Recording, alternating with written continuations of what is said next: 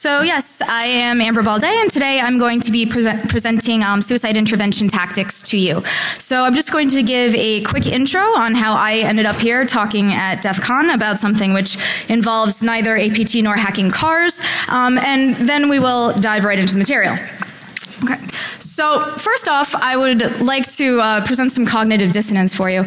My main goal here is this won't be depressing.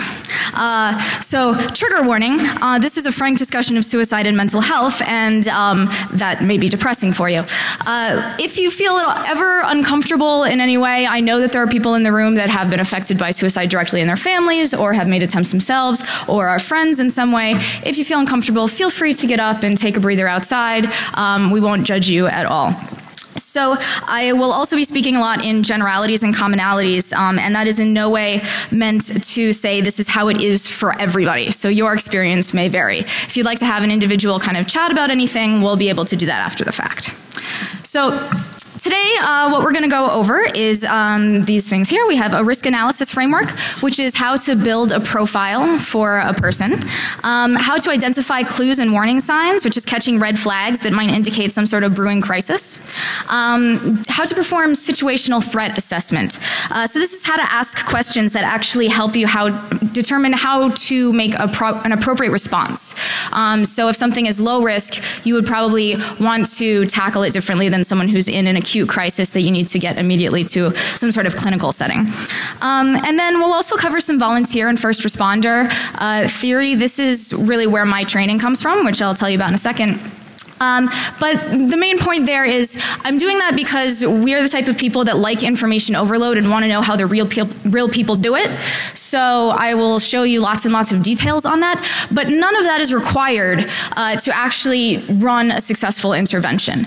There's very few things that are needed to talk someone down if you need to, but also just to listen to them or to recognize risk factors out in our community. So this isn't the kind of talk where you need to go and do 5 years of theory or research so that you can actually implement it. Although there is that much research in suicidology behind it, the goal is to make it as transparent and usable immediately for you as possible. So also we'll cover how to talk to another human being. This is an important topic for the DEFCON audience. Active listening, which is difficult.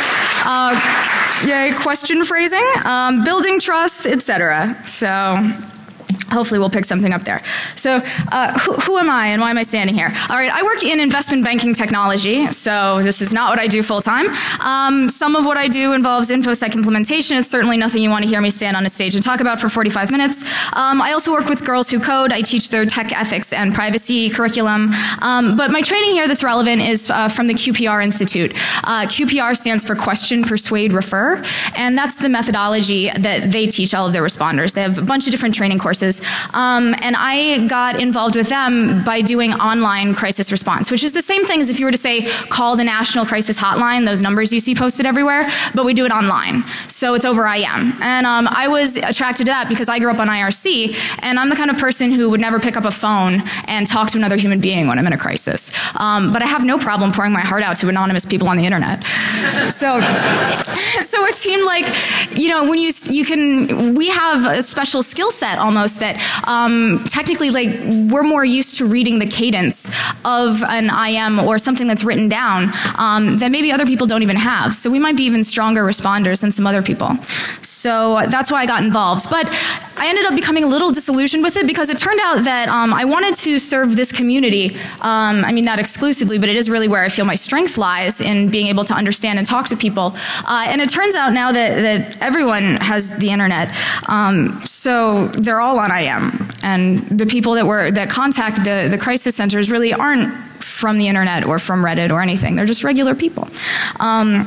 So I decided that the better idea was to take this skill set and bring it directly to you guys so that we can, you know, touch everyone in that way. I want to touch everyone. No, in that sort of way. Woo! If we can get everybody here to learn 3 or 4 basic steps that they can then tell somebody, it's actually really easy to teach people how to do this. And it's the kind of thing you can even do at a bar, and people find suicide fascinating. It's kind of like that kind of morbid desire to learn about a societal taboo. So it's actually really easy knowledge to pass on. So I can't give you the official there, but since normally we teach advanced theory, the basic course is 60 minutes, and I only have 45, so I had to make up a title for DEFCON. So if you want your CISSP certification afterward, I'll try to get that for you. So here's a couple of people I just wanted to front load my thank you in here. Every time I freaked out that this didn't belong here because I'm not dropping O days, they told me to shut up and do it. So thank you to them, and a lot of them are here. So how I got here, this is the most depressing slide in the entire presentation, so I have a unicorn chaser for you preemptively. There were two suicides in my family growing up that affected me directly, and I really come from a family of brilliant artists and academics and engineers, and it turns out these people are prone to depression, alcoholism, bipolarism, and suicide. When my mother then, several years later, was diagnosed with cancer, I became mortified that she was going to follow the same path. So I kind of took the nerd out and I decided to learn everything I possibly could about it. And that's how I ended up volunteering and why I'm here. And she's fine now, by the way. But, yay, thanks, Mom. But right around the time that I was doing this and kind of publicizing it, the Aaron Schwartz situation happened in January. I'm sure if you were here from the previous track, we're all, I'm sure, aware of Aaron's suicide earlier this year. And what surprised me was that after Aaron's death, there were several people in the community who actually reached out to me and said that they were worried about their friends and that they didn't know what to do, they didn't know how to talk to them, and they wanted resources from me. And this rose a ton of red flags for me because contagion is a very well-known, it's a very well-known effect in the suicide community when someone high profile dies. So it's actually based, it's called the Werther effect, which is based on a book by Van Gogh, who also wrote Faust, if you've ever read that. It detailed a suicide at a writing desk in Germany, and so many people replicated it that they banned the book. So you see this kind of over and over in clusters and communities. The Godzilla there is Mount Mihara, which is where they kind of throw Godzilla in to trap him. It's actually based on a Japanese real historical location that has been present to many, many suicides, hundreds of suicides over the years. So, and the San Francisco, the Golden Gate Bridge, I'm sure we're all familiar with our cultural attachment to that. So, we're doing it wrong when it comes to preventing suicide contagion in our community. There are responsible journalism standards, which I've kind of taken the liberty of extending to social media, published by the CDC. And now I kind of encourage you, as you read various stories about suicide, whether it's in our community or not, to kind of see how many things they don't quite get right. So we want to make sure that we always say that suicide is never the result of a single factor or event. Sure, there might have been a trigger, it's called a proximal event, that pushes something into a crisis situation. But people don't wake up one day and commit suicide. It's just not what happens. And if you look at the very first bullet point there, well, not there, it's committed and, slashed out. And that's because it would be really great, as one takeaway, if all of us collectively could stop saying committed suicide. That is not clinically accurate.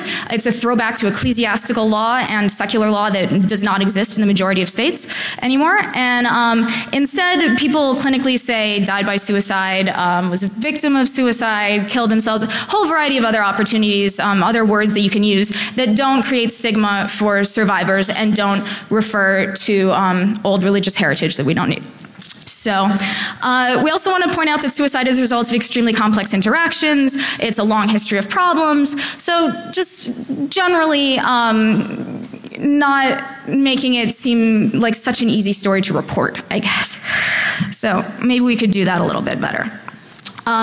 So it's not just Aaron. These are computer science suicides since the 1950s, which of course would be when we would see those start to rise. And before that, it wasn't just computer scientists either. We're probably a lot more familiar with artists and poets because they tend to self-document their own destruction. But it's just as prevalent among the highly gifted in almost any population. But that said, the vast majority of people who die by suicide don't have Wikipedia pages. So while it's nice to say that we're capturing this in our research, really this is a problem of the people that cuts across every demographic. I will say though that you probably don't want to win a Nobel Prize for chemistry. Okay. So I'm just going to throw a few numbers at you and then we're going to leave the numbers aside for the rest of the presentation. So in America, someone dies by suicide every 14 minutes. In China, it's every 2 minutes. Overall, we're talking about the 10th most common cause of death in the United States. That's way ahead of homicide, cancers, a variety of things that you might expect.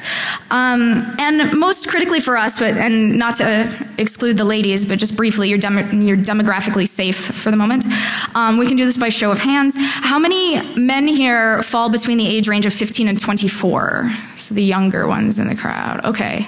So for you guys, this is the third most likely cause of death behind accidents and homicide. Okay, so a little bit older. How about 25 to 34 men? Oh, hey, that's almost all of you. It's second for you. Second only to accidental death in the way that you are most likely to die.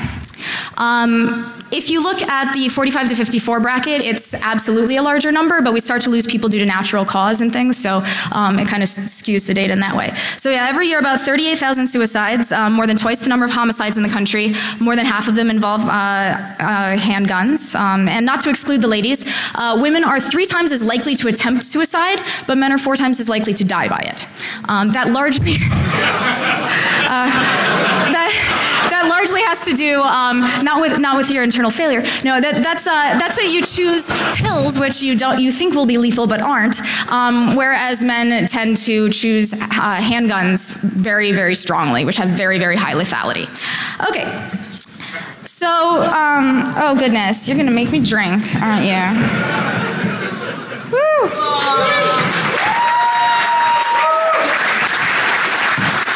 All right. May I borrow that microphone for a second? So, you all know the drill. We have a tradition. We've decided to enhance it by bringing up somebody from the audience. But we need somebody who is a new attendee.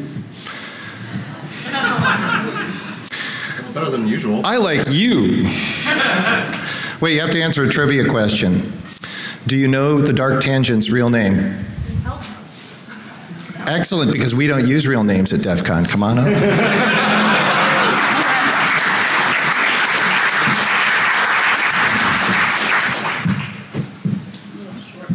I'm taking this back from my time at the end. I don't know the time. I don't have to train you. Hurry up, we're on the clock here, you know. Okay. Okay. All right, she's in a hurry. Quick, drink. Yay!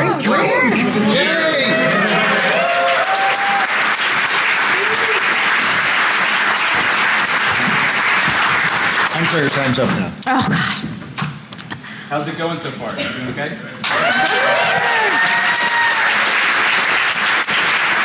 All right. Now let's talk about clinical things. I'm segue independent. Okay, cool. All right, so we're actually going to skip over most of the clinical stuff. I just want to make you aware that this talk isn't about the intricacies of diagnosis, but the correlation is so strong that I would be remiss not to mention the relation to the Axis 1 illnesses here. So overall, I'm sure we're mostly aware of the drug and substance abuse at the bottom. I just kind of want to point out that harm reduction is great for other things. It's not great for suicide. Sobriety is very heavily indicated in the cornerstone of a mental health management program here. That's because harm reduction works when your intent is not to die, but then you accidentally die. So if death is your end game, then harm reduction doesn't work. So we won't really go into these guys too much, but most importantly, just pay attention to the mood disorders at the top. They're the most common. If you look at the general population risk, this kind of outlines the number of times the general population risk, if you are classified within one of these other mental health groups, that your chance or your likelihood of death by suicide increases. So obviously a previous suicide attempt is kind of off the charts, but also depression, manic depression, all of these are heavily indicated. What you might might not see on there, or you see at the bottom, I kind of just added informationally, is all of these other medical illnesses. People tend to think, there's a fallacy that people think that people that are medically ill are more likely to kill themselves. It's really very, very small. It's not really statistically relevant, and autism is not on here at all. Okay, so within our community, underdiagnosis, not just in our community, but everywhere, underdiagnosis is a massive problem. So within our community, I kind of tried to think of a few archetypes without getting too generalized about it that might happen. So I'll sleep when I'm dead, I'm too busy crushing it. This to me typifies the startup community. And they have something they call the show. And that's that basically mania is their desired state. Depression is stigmatized. There's a constant cycle of youth and burnout. They're chronically underinsured. Drug and alcohol use is trivialized. There's a lot of intersectionality between the startup culture and our culture here too, you might notice. So that might match a few people you know. But that's like really a witch's brew for a high risk sort of a profile. How about just because I'm paranoid doesn't mean they're not after me. This sounds like underdiagnosis of personality disorders, honestly. If you look at this regular population, this is actually a problem with trying to find a competent mental health professional if you work in some of the industries that we work in. They don't really understand you. They don't understand the reality that you operate in. And they might not be able to adequately or properly diagnose what is actually an acceptable level of paranoia for the things that you're involved in. Yeah, you might also be more likely open to legal troubles as well, which can be problems. So if you want to learn more about any of those things, these are some of my favorite books related to these topics that were very helpful. Paul Quinet is the founder of the QPR Institute I mentioned earlier.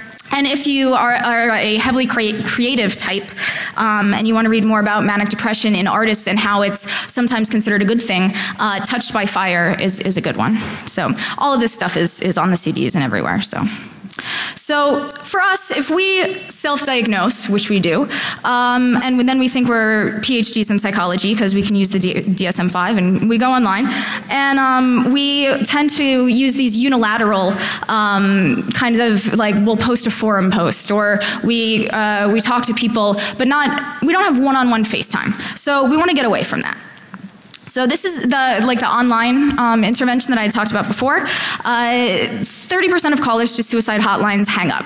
We get a lot higher retention rate with online.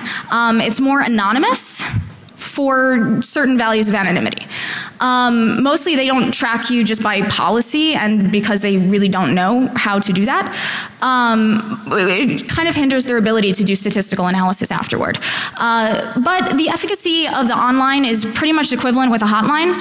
The training is great. They are a very good resource. But like I mentioned earlier, your pairing is luck of the draw. So we're bringing it to you. Now, what's the difference between intervention and what I like to call a friend-tervention, which you're probably much more likely to do. In an intervention setting, it's really not that hard. The person comes to you, you know they're in a crisis, they want to tell you their problems, they assume that you know what to tell them, and then you're done and you can walk away. There's enforced anonymity, actually. You're not allowed to give them your name, you're not allowed to have a follow-on relationship. In a friend-tervention, you might need to initiate. You might be the one that notices there's something wrong, and that could harm your relationship. Your friend sees you as a peer. Maybe they don't get better over time and you start to lose credibility. Really, that's why the ultimate end game is not to become your friend's counselors, unless you want to do that professionally. No, you want to get them the actual help that they need. So we need to get people to go back to really accepting professional help. And it's very hard for our community especially because a lot of us have had really bad experiences in the past with people that didn't understand us or medication that didn't work.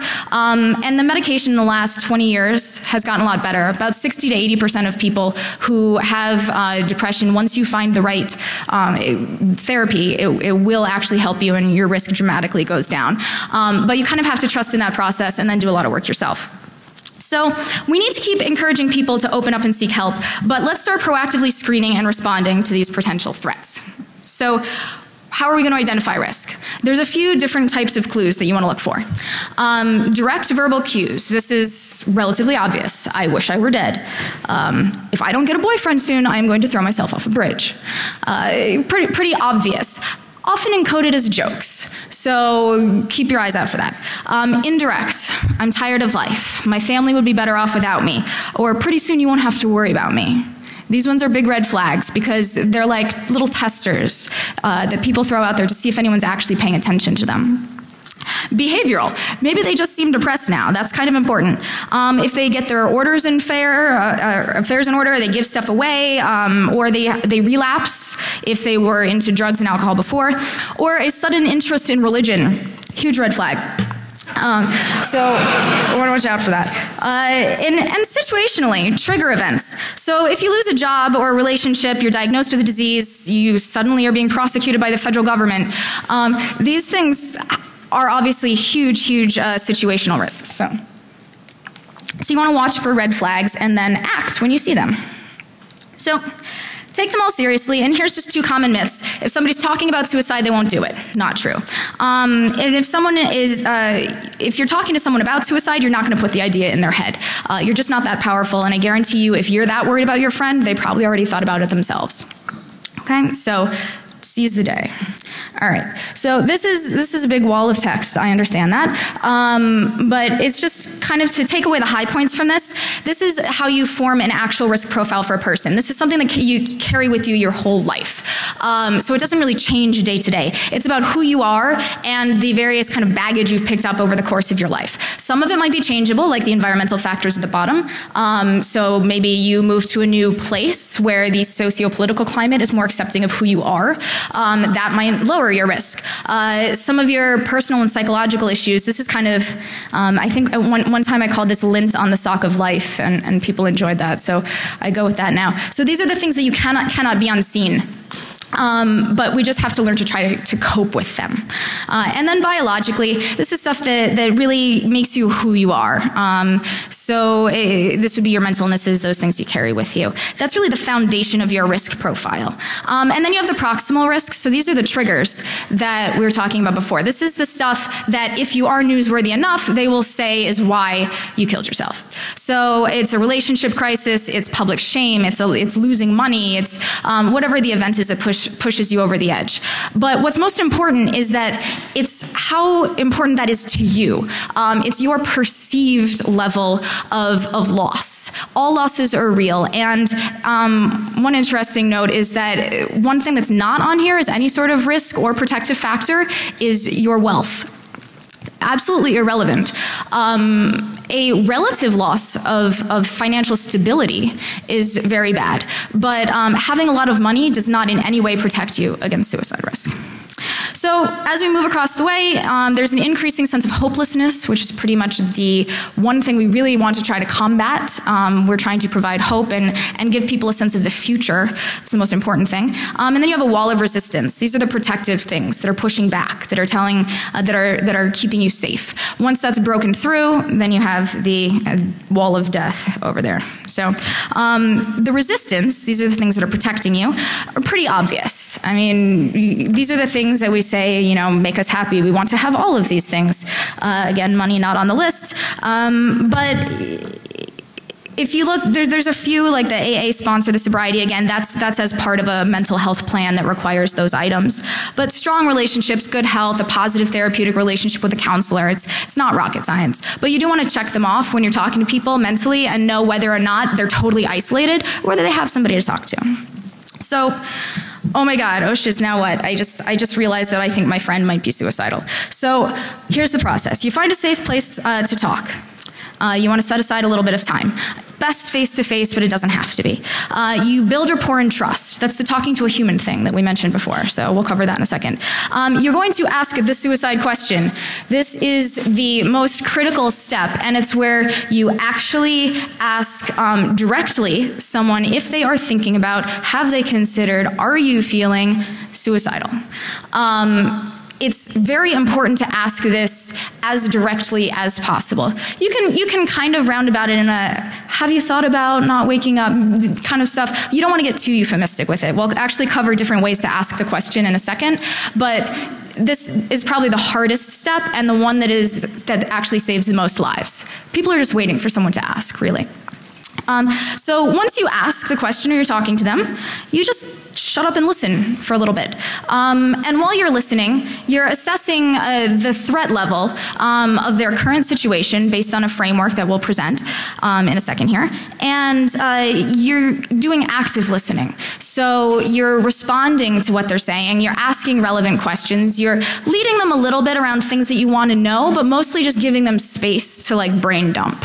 And throughout that kind of organic process, you are determining whether they're a low risk, moderate risk, super high risk, we have to act right now.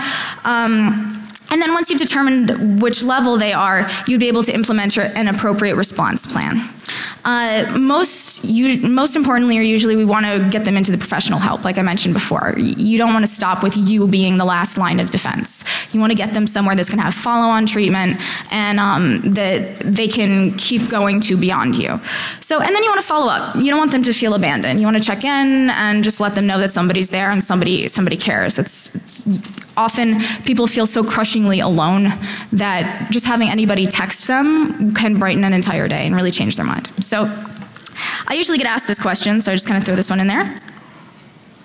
What are my reporting obligations legally if I find out a friend is suicidal? Basically none. You don't legally have to do anything unless you're actually getting paid to evaluate their mental state. If you're a teacher, a guidance counselor, a social worker, there's kind of other obligations. You would know about that if it was your job. But in general, as a good Samaritan, if you're acting in good faith, you will be fine. Also, the reverse of this, people often ask, like, let's say there's a breakup and somebody storms out and says, you know, if you don't come back to me or you don't do X, Y, Z or whatever, I will kill myself. And then you don't do it. You don't want to see them again and they actually go through with it. Are you culpable? Are you responsible in some way? And the answer is no, absolutely not. You didn't really have anything to do with it. You can't control them. There's usually a lot of survivor guilt in those sorts of cases, but no, legally you don't have an obligation to protect them. If you know what to do, it's certainly great to follow the framework we're going to talk about. But what's most important is that you know that it's that you get out there and actually say something and do it and activate the plan. So, building rapport. This is Uma Thurman's "Do you listen or do you wait to talk?" And Vincent Vega's "Well, I have to admit, I wait to talk, but I'm trying to learn to listen." So that's how I always explain active listening. And if you're a real film buff, you'll know that it's not actually from this still, it's from the director's cut, but I couldn't get that screen cap, so, okay. It's the important things. So building rapport, what's constructive? What's constructive is asking one question at a time. Give the person time to respond. This is a little counterintuitive, but if you repeat back to them what they just said, it makes them feel understood and heard. People that are in a acutely suicidal state, or even in just a very depressed state, they think like they have blinders on. In research, research has been done to, give them sets of math problems or have them do various cognitive functional skill tests that you just don't perform as well. You can't see a variety of options in the way that you normally would. So your thinking is actually impaired into this kind of unilateral rut where you think there's only one way out and one thing that you can do. So it's very important to get people to break out of that and say, it's like this now, but maybe it hasn't been this way all the time. Tell me how you feel, and let me show you that I understand what you're saying. So say when you don't understand, don't ever say you do understand when you don't. They catch on to that very quickly. And ask open-ended questions, let them respond. So obviously the opposite of that would be destructive things. Active listening is not social engineering. It's kind of the takeaway from this. Yes, you are maybe filling out a threat assessment. Yes, you are thinking about what they're talking about, but that's kind of what people are supposed to do all the time when they're in conversations. You're not actually manipulating an outcome. And most importantly, because of that, the inhibited ability to perform cognitive functions, all of the really cool Socratic, rational, logical arguments that you can step them through will absolutely fail. People do not respond to rational arguments when they're in that sort of state. What you want to do is create a buffer zone, a bubble, where they can get through a crisis, because it will eventually end, where they are safe, and then once that's done and they kind of get back to a more clear way of thinking, almost like if you're out with somebody and they're like drinking, you can't talk to them anymore. You have to get them through that space, and then you can confront their problems. You can use cognitive behavioral therapy is pretty much the state of the industry to confront people's misperceptions and change their worldview. But you're not going to be able to do that when someone's in the middle of a crisis. Okay, so separating feelings from states of being. This is actually a great slide because this is something you can do on yourself all the time that you might not, it's one of those things you don't really think about or hear yourself say, but if you become aware of it, it can actually start to kind of change the way that you also perceive the world. So stop saying you are so many things. Like, I am lonely, I am a mess, I am angry. Like, it's this sense of isness that becomes immutable and becomes who you are. It's like when you introduce something, they're like, they are, you know, they are nice, which is the worst possible word because it means nothing. But, you know, they are smart. You accept that this person is that thing and it's never going to change. So if you change that to a simple, I feel that right now, but I could change that, it might change in the future. This gives you wiggle room to be able to change the way that you think about things. So it's a pretty good tactic. And then this slide is a slight deviation, and it's another intentional wall of text. But I just wanted to point out, this is one I hear around here all the time. I'm so burnt out. And it's another thing that really means nothing. It's euphemistic, and we all use it to say, I'm stressed, I'm troubled, I don't want to deal with it. But you don't know. It could mean anything. So when, you know, I call it kind of this beer therapy, but you go out and you have a couple beers with people, and then somebody inevitably will pull out the, I'm so burnt out line, and then you talk about how much you're smarter than your employer, and then everyone goes home. But really, if you dig down into that a little bit, you know, I feel exhausted from working all the time. Okay, you're getting somewhere. No, dig deeper. Get somebody to express anger and frustration. Now that's maybe a little more relevant. Okay, if you can get under that and actually find out what they're afraid of that's making them feel that way, then you can actually confront the problem and get them to change something that will make them feel less burnt out. So you can probably read this one later, but it's kind of the progression of extracting that information. So bringing it up is the S question that I mentioned earlier. This is, so we're assuming at this point that you found a safe space, you're talking to your friend or whoever this is, you've assessed that they are at risk, you're concerned about them, you think they trust you, and now you're ready to ask. So you can ask directly. Some of the things that you said made me think that you are thinking about suicide. Am I right? This is probably one of the less awkward ways to ask, but you can kind of figure it out for yourself. Indirectly, have you ever wished that you just didn't have to deal with all this anymore? The point is, you can actually practice and find a statement that feels good for you. It's really weird how difficult it is to find something that you can utter without it catching in your throat. It's almost like when you first start talking about sex or have to ask someone about contraception for the first time. Like, you might be able to just talk about all of these things in public or other settings, but you put someone one-on-one and you make them ask a vulnerable question like that, and it's really, really hard. But you gotta suck it up and do it, and if you can't, and you're that concerned about somebody, you need to find someone who can. So don't say, this is the one thing that I will say don't. Everything else, there's not really a wrong way to do things usually. People are very concerned about what don't I say, like you're gonna say the magic thing that sends them over the edge. Don't worry about that. But don't ever say, you're not thinking about doing anything stupid, are you? This is like the worst. First of all, you've delegitimized all their feelings. If they actually are suicidal, you've told them that that's like a dumb idea.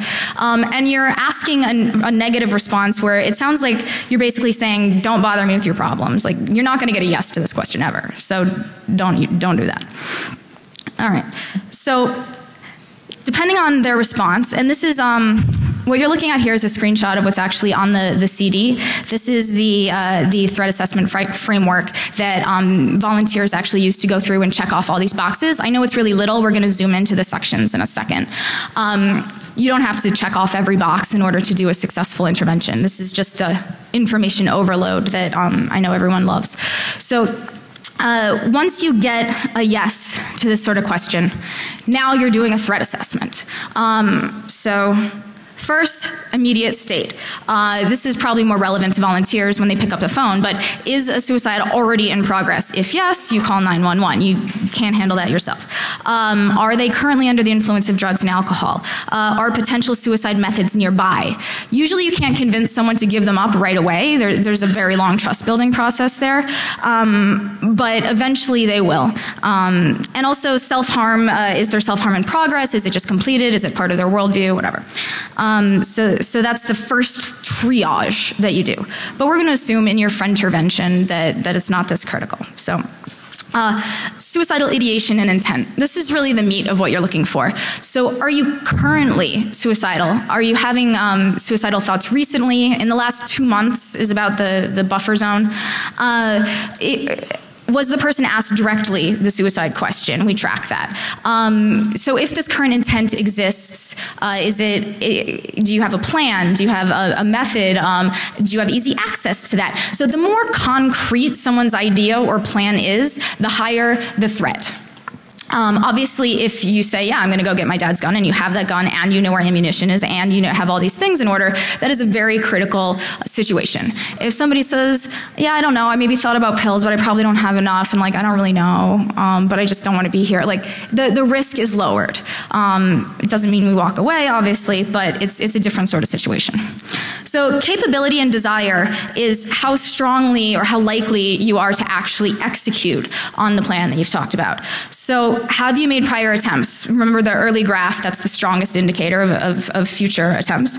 Have you made rehearsals, which is not quite an attempt, but where you kind of play with the method. There's an entire addiction underlying like psychology to suicide that we don't really have time to talk about, but it becomes kind of like a safety blanket that people use in an escapist sense to go off into a fantasy land where their problems don't exist anymore. So kind of digging down into how much they've brought that out of the fantasy world and into the real world. So then you just document what's wrong, why now, why not tomorrow, and why not now? You know, what are the buffers? You want to start eliciting the good stuff. And who else is involved? So who else can you get in there? You really don't want to try to tackle this alone if you don't have to. So risk indicators, this is your desire, intent, and capability kind of, this builds the profile. This is where you find out, is someone feeling hopeless or are they feeling lonely? Do they feel like a burden to their family? This is the core of the standard archetypes that you'll see. Their intent, again, would be if it's in progress, you've already called 911. And then their capability, this is kind of like a checkbox to some of the questions that we were describing before. But just, you kind of learn to kind of speed read, I guess, the various checkboxes and develop a profile or an archetype of various types of people. I mean, obviously all of our lives are individual, but we do fall into different kind of categories, I guess, so. And then your buffers. Internal buffers, always better than external buffers. If you can cope with stress, spiritual beliefs of any sort, it doesn't matter what it is, tend to be a protective factor. If you feel like you have a purpose in life, or if you're planning for the future is a big one. You know, I remember talking to someone and then it seemed very critical, and then they said, well, God, I guess next year we're just gonna have to do it differently, like for the planning event. I was like, oh, okay, well, I guess that's pretty far away. So I guess, you know, risk lowered, good.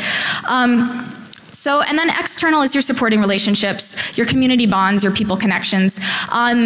We may feel isolated just because we sit alone behind our computer every day, but that doesn't mean that we're not part of a strong community. It doesn't mean we don't have people to talk to, and it doesn't mean that we don't have strong relationships interpersonally and people that are there for us. So.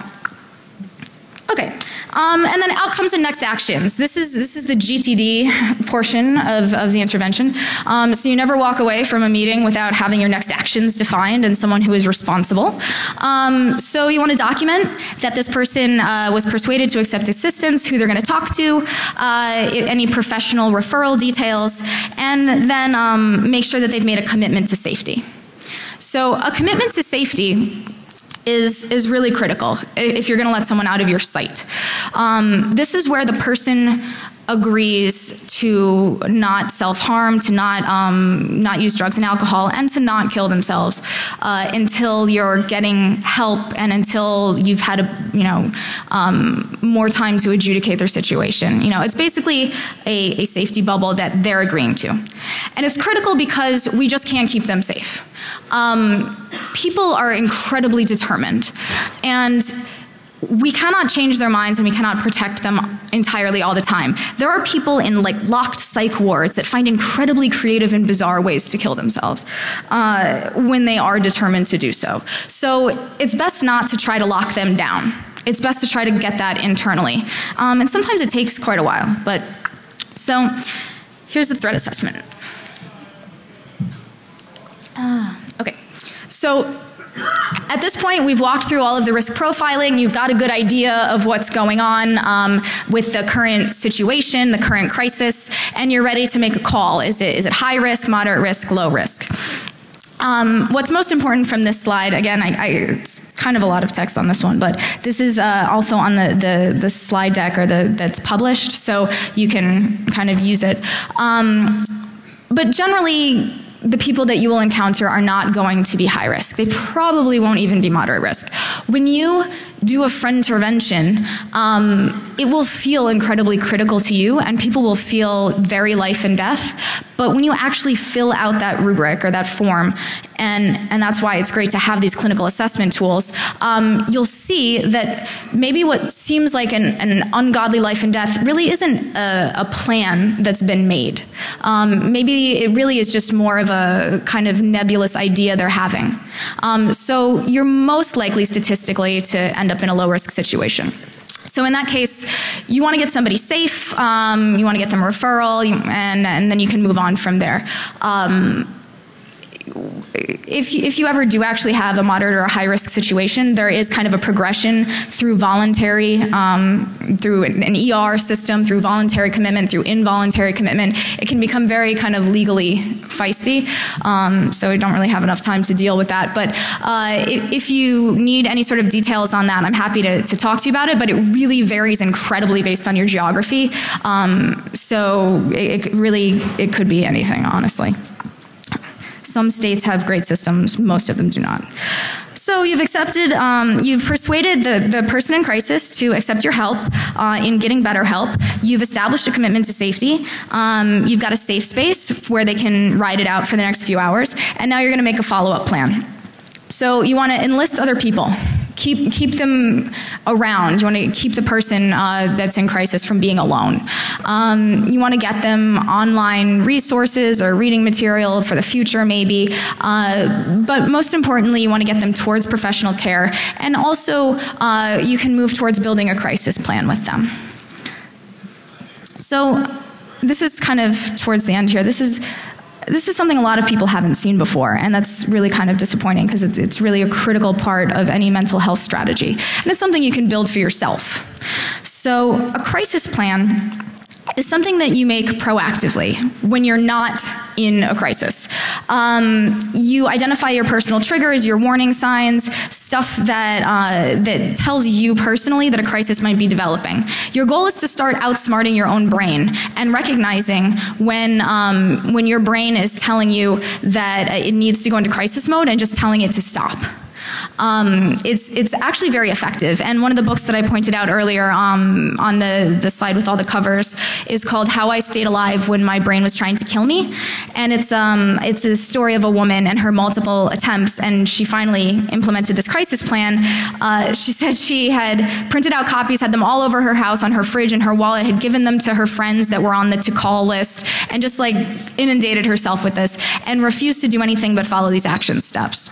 And that was what finally got her to be able to de-escalate herself rather than constantly having to refer on crisis services. So there's an example that's kind of filled out. I don't know if you can read it from here, but that's kind of what it looks like. And then there's a blank template that you can fill out on the CD. So the crisis plan is really critical for ongoing maintenance and for I don't know how to describe that. I guess it really helps you have an anchor for yourself. So I know we're kind of rolling towards the end, but so tactical crisis response information. These are kind of some slides I just wanted to include toward the end for reference later. So 911, a current or past therapist, a hospital or counseling center, there's hotlines. This is all like reference stuff that you can look at. If you want to get involved in discussions, there's stuff on, there's some channels on IRC, there's some subreddits. Our Suicide Watch is actually a really good one. Our Suicidology is more, has an academic slant. And then there's a few sites that I tried to find some ones that were more technically oriented. I've talked to a couple of people that had started projects that kind of rose and died. So if anybody would like to work on this, this presentation is actually about half the length of what I had presented previously at Source. So there's just tons and tons of material. So it might be useful to maybe modularize it and get it up there so you could kind of dig down deeper into it. And then education and advocacy, these are places that, these should be your first line of defense if you ever have to hand out resources. Most of these organizations started in the 70s. It's a very, very kind of nascent area of study, surprisingly. But, I mean, I guess that's due to our cultural things. And then these are references about all the other stuff that's in here. And I have questions. So thank you. Before that, I want to thank everybody. Wait, before you go. Okay, clap, fine. Thank you. So, I just want to thank everybody for taking the time to come learn about this, and I hope that you actually feel like you got some actionable knowledge and can outline these steps, and that you walk out if you're not depressed but hopeful about the change that we can make for each other. So I'll do Q&A. I mean, I didn't see anybody hold any things up, but I can do Q&A in here if we have time, or outside. Does anybody have like a counter? Did they actually give me extra time for this? Because I'm running a counter right here. I'm not just making this up. Okay, so does anybody have any questions or anything they want to ask? Yeah, go ahead. Odd, almost ethical sort of question. I'll skip over the details, but a friend of mine, she, her life, from a very objective standpoint, sucks. Mm-hmm. She's got chronic mental illness, cannot hold a job because of it. She's sort of skating the edge of homelessness, this sort of thing. Your question is how do I feel about rational suicide? That is your question. Yes. Okay. That is one of the slides that was removed from the 90 portions. There was a whole things we can talk about at happy hour. Right to die stuff, rational suicide, there is absolutely a case for that. It falls into a very different category than the things that you see here. Generally, the tenets of a rational suicide plan involve terminal illness, support from your friends and family, premeditation, and a general comfort that everyone feels about the decision. And in that case, I mean, personally, I'm not against that at all. But it's very different than people who say, I have free will and I should have the right to decide this for myself. That may be the case, but as we talked about before, your brain is not functioning in the same way that it would normally. And like I mentioned at the beginning about the number of attempts to completions, there's 15 attempts for every completion. That doesn't mean that every person attempts 14 times and then completes. No, it's the vast majority of people attempt once, do not complete suicide, and never try it again, and are incredibly glad about that. If those people were to have, you know, through pure chance, had a different outcome, we never know whether or not people actually are satisfied with that. And that's the problem with calling things successful and failed. And also, you're never going to have a successful attempt. You only have failed attempts. So it doesn't really work. So, and that tends to also alienate other survivors. So we should also try to get rid of the success, fail, committed. Yeah, there's a mic thing. Yeah, sorry, Aaron. It's a meritocracy. Okay, yeah. So I have a couple family members that have had attempts or have talked about feeling suicidal, and they have some professional help, but I feel kind of helpless as to how to support them as a family member besides being encouraging, and also what to do when they both like to talk a lot, so it's hard for me to balance. How do I know when how to support them when most of the time they just, regardless of how they're feeling, they just want to talk and talk and talk. Yeah, that's kind of like the emotional exhaustion with the friend intervention that I was pointing out. The difference with having being a real counselor is you have office hours and you can set when you can and cannot speak with people, which you can't do with your family, even when they're not suicidal. But I would say that the crisis plan is the best way to start enforcing that, because if you're a step on the crisis plan, you want to hope that all of the other steps have been completed before that point. So did you already, go walk your dog? Did you already journal today? Starting to take back part of your time and enforcing that your time is valuable there. But that you are there, but you're in escalation. You're not level 1 support. You're supposed to be like level 2 or 3 support for them. And you want to make sure that they're doing the other things first, which isn't always easy to enforce, but if you make it seem like you're working with them, and that way when they call that it's valuable, they're more likely to work with you. Thank you. Yeah, if that helps. Hello, everyone. So for those of you who don't know, my name is Renderman, and about February, I went on a bit of a Twitter rant and DEFCON forums post that I am dealing with depression, as much in our community does. Honestly, it's the fact that we've got this huge community that we need to really destigmatize reaching out, and we've lost some really notable people, but there's a lot of people we haven't heard about. Absolutely. And really, I think we need to have an attitude shift, particularly within this community, because that's something we can control, to destigmatize depression and reaching out and taking that hand and getting that help that you need. So absolutely, I completely agree with that. In a way, we are kind of progressively ahead of other communities, which I know sounds a little counterintuitive, but because we're here, we're doing this, and we do talk to each other. I think that the stigma it perpetuates all of society, really. If you look back through, especially the mental health industrial complex since the turn of the century, we have done some really terrible things to people. We stigmatized it intentionally. In the 1800s, suicides were not buried on religious grounds. In England, the word coroner actually derives from the person whose job it was to decide whether or not a death was a suicide, because if it was, your family forfeited all of your assets and property to the crown. And it's a derivation of the etymology of crown, so the coroner. So, yeah. Okay, and we're done.